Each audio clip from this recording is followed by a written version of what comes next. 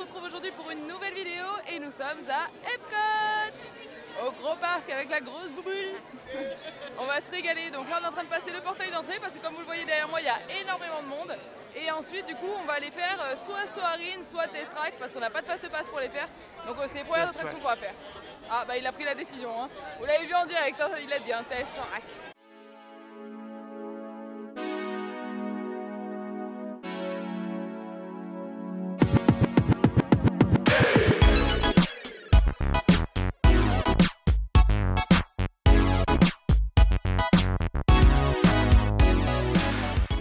Dans la tente de test track, c'est magnifique. La tente est super bien foutue, c'est super joli. Vraiment super sympa, franchement ça donne trop envie. Ouh, je suis trop contente de la faire.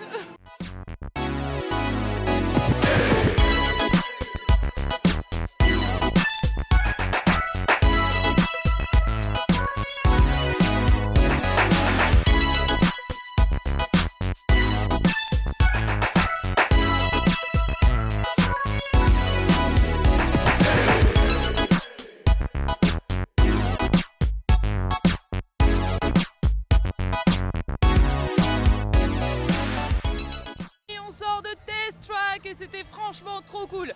Alors petit 1, lorsque vous arrivez donc dans le pré-show, vous pouvez, vous entendez un peu la vitesse, vous pouvez donc confectionner votre propre voiture avec votre Magic Band ou avec votre carte. Et après vous montez dans le véhicule, vous avez comme une sorte d'essai de la voiture sous la neige, d'essai de la voiture sous la pluie, etc. C'est assez futuriste, il y a beaucoup de graphismes qui sont très jolis.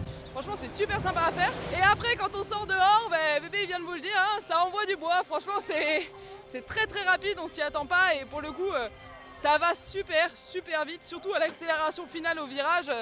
C'est quand même assez rapide. Franchement c'est une bonne attraction, bonne sensation.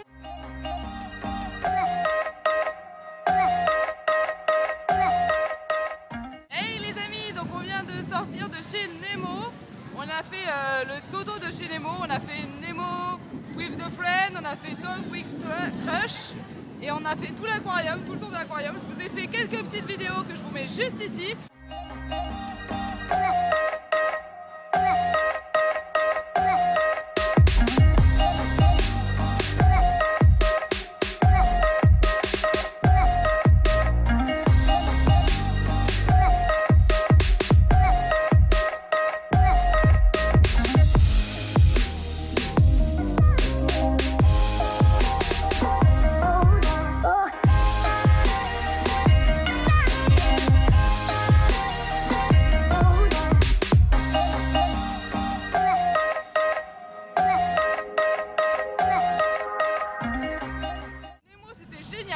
C'est même super sympa, on devrait l'avoir à DLP, c'est vraiment cool, c'est pas rapide, c'est un peu comme un Peter Pan en plus fun.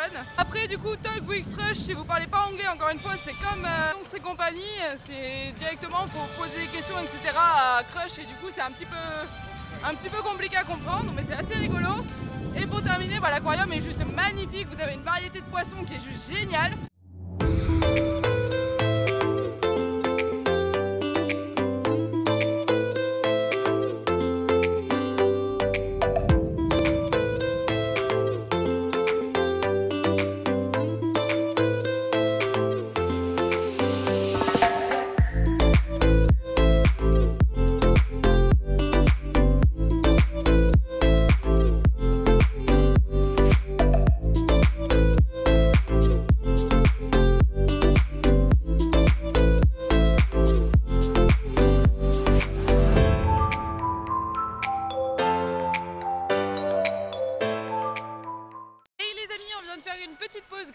On a super bien mangé avec le petit burger qu'on a choisi qui était super bon. C'était un burger bacon cheeseburger classique mais vraiment très bon avec de la viande Black Angus, c'est vrai bébé il me le stipule et c'était vraiment super bon. Ce qui est cool avec la viande Black Angus c'est que le steak il est grave épais, il est très bon donc ça c'était super. Et les frites aux States on n'arrête pas de le dire, franchement qu'est-ce qu'elles sont croustillantes, tu pourras manger toute la journée, elles sont vraiment excellentes. Même à McDo hein, elles sont vraiment super bonnes. Du coup là on a fini Spaceship Earth, je vous ai montré juste avant et là on va aller du coup faire quelques photos avant de rejoindre Mission Space.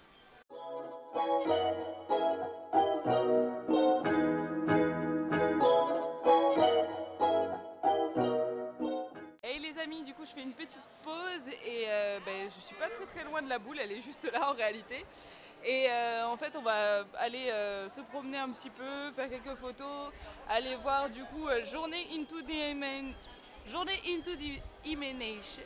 Journée dans l'imagination, tout simplement. En français, ce sera beaucoup plus simple. Et ensuite, je voulais vous expliquer comme quoi EPCOT, quand j'ai dit que il me tardait d'aller dans ce parc-là, c'est pas pour rien. En fait, je suis vraiment pas déçue.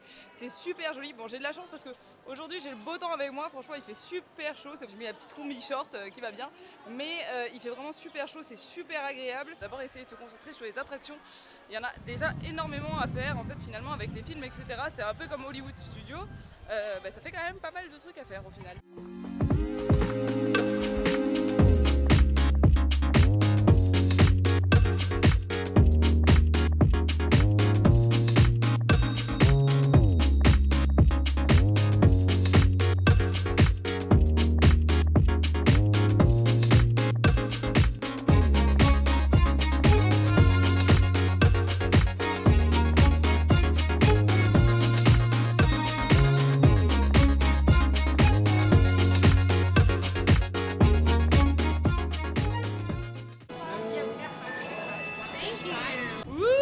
Parti pour Mission Space, on a notre petit papier et tout, je suis trop contente.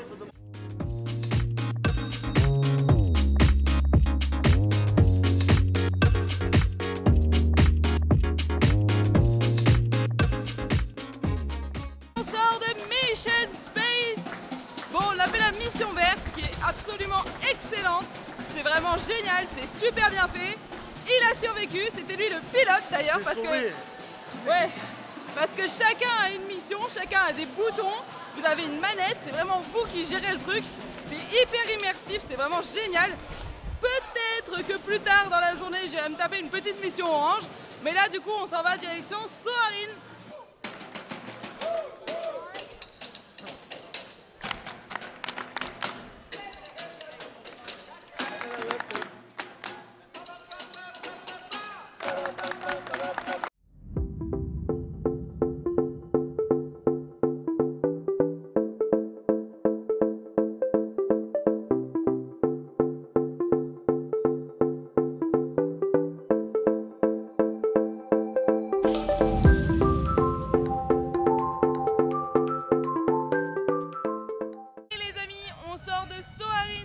C'était absolument génial, c'était vraiment magnifique, on a kiffé de ouf.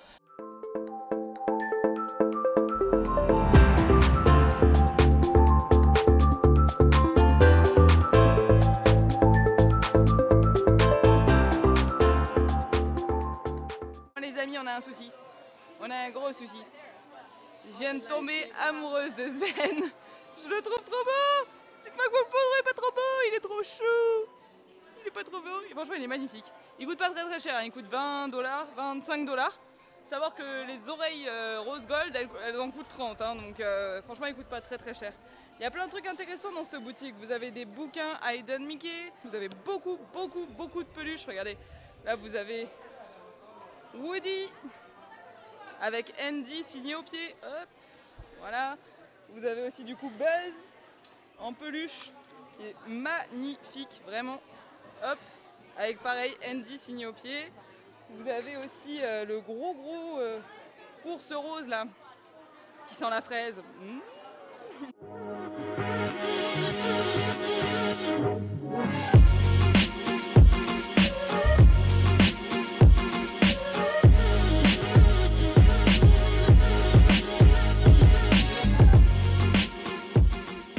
Il vient de me faire remarquer un truc, regardez, c'est des headband EPCOT et il y a le nœud de la couleur du pays d'où vous venez. Donc là c'est la France, vous avez l'Italie, vous avez l'Allemagne. Franchement ils sont pas trop jolis, ils sont magnifiques, franchement j'adore, je trouve ça trop beau.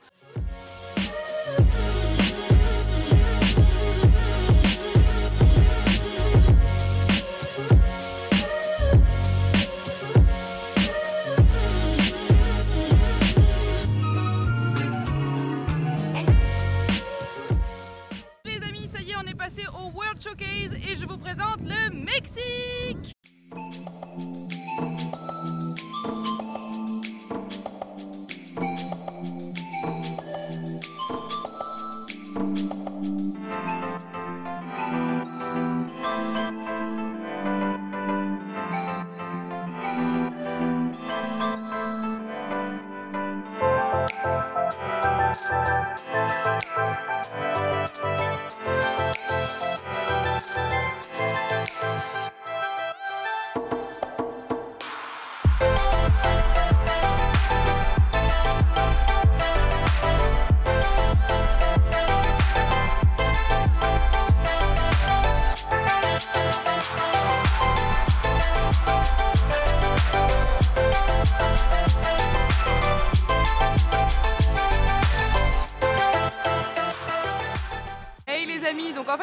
faire Frozen Ever After, mais il y a un problème technique, donc on va attendre que l'attraction réouvre.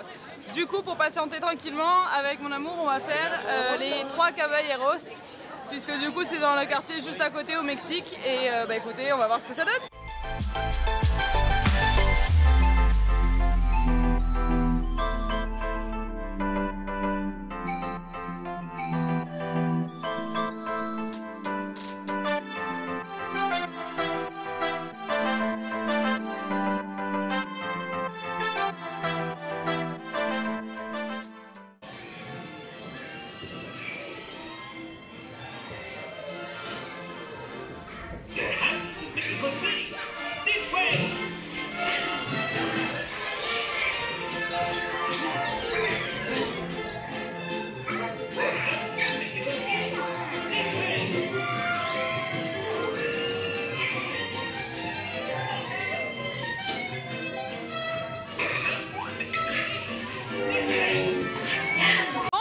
Les Free Caballeros, c'était vraiment génial, c'est super sympa, c'est très rigolo, il y a une petite musique, ça dure pas très longtemps mais c'est plutôt animé.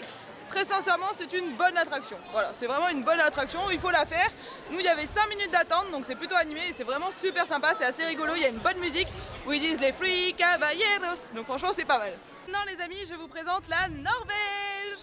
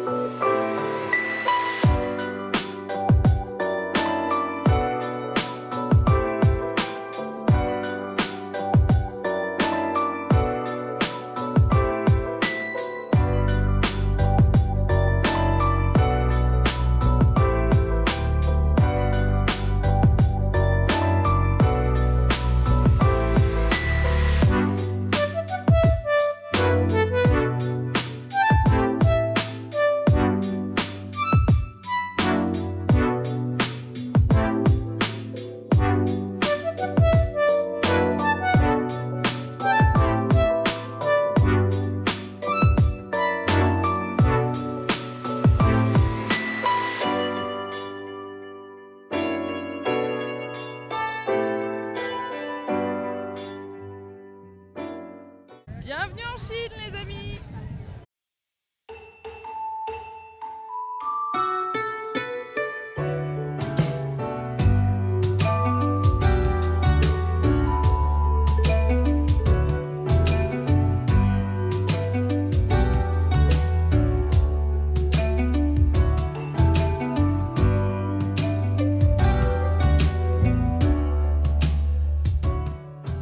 Le cast member il s'appelle Curtis.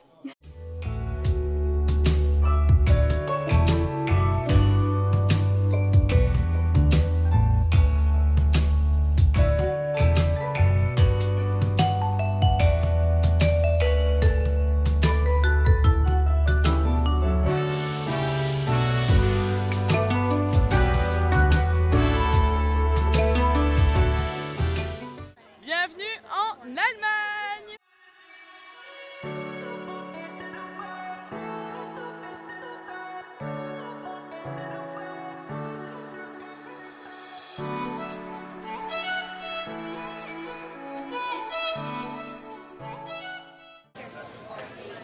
Qu'est-ce que ça sent bon!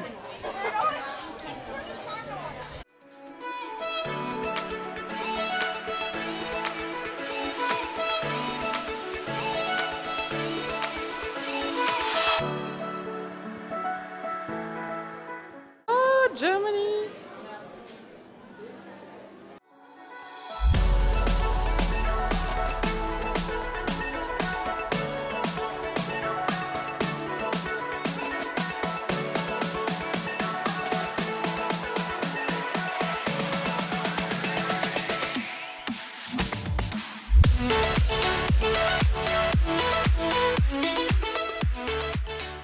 Bienvenue en Italie!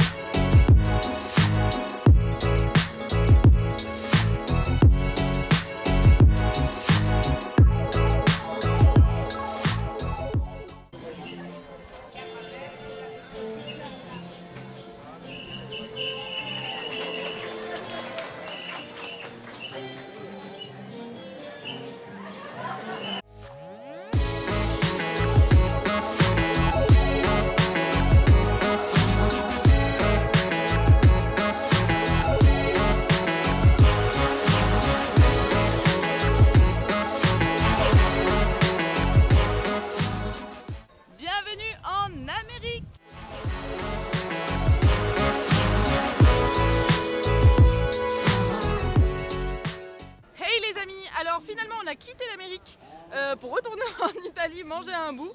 Donc je vous ai filmé un petit peu le restaurant, je vous le montre juste ici.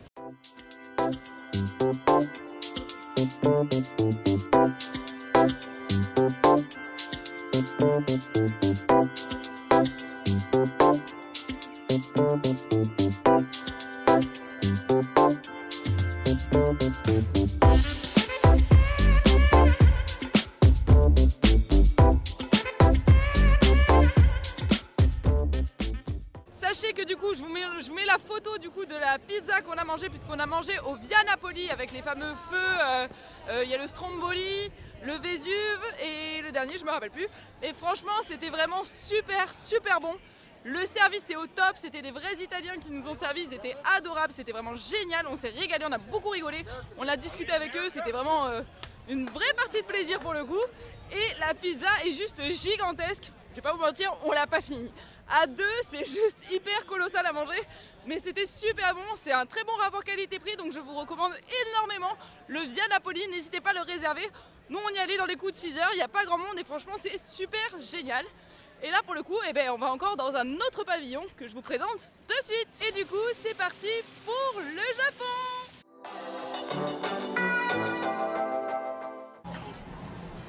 On est au Japon.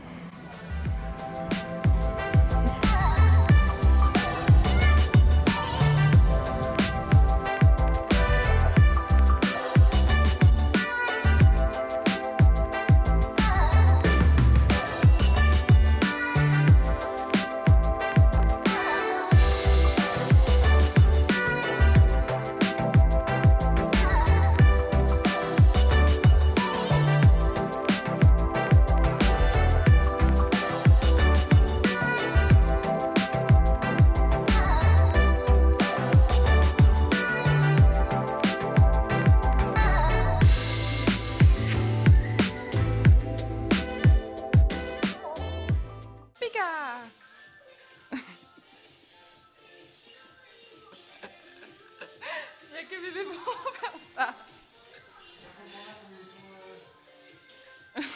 Ah ben c'est les pandas de chez eux, ils aiment bien les pandas. Panda qui s'est fait Ils aiment bien les pandas en forme de crêpe.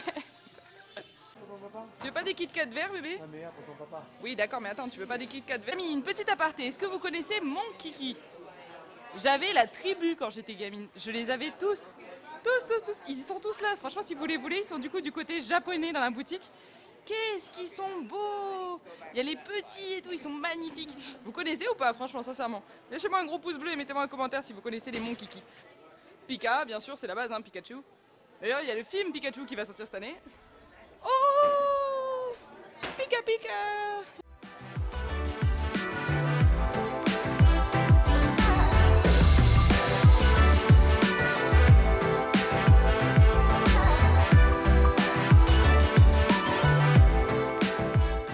Et maintenant, bienvenue au Maroc!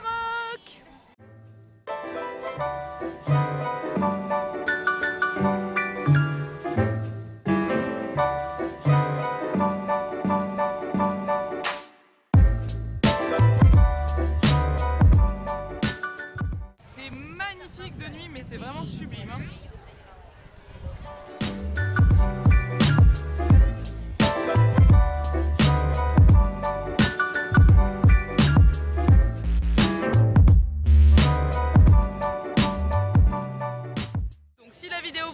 N'hésitez pas à me lâcher un gros pouce bleu ou bien un commentaire. N'oubliez pas de partager et de vous abonner pour ne pas louper une seule de mes vidéos. Et sur ce, on se dit à bientôt!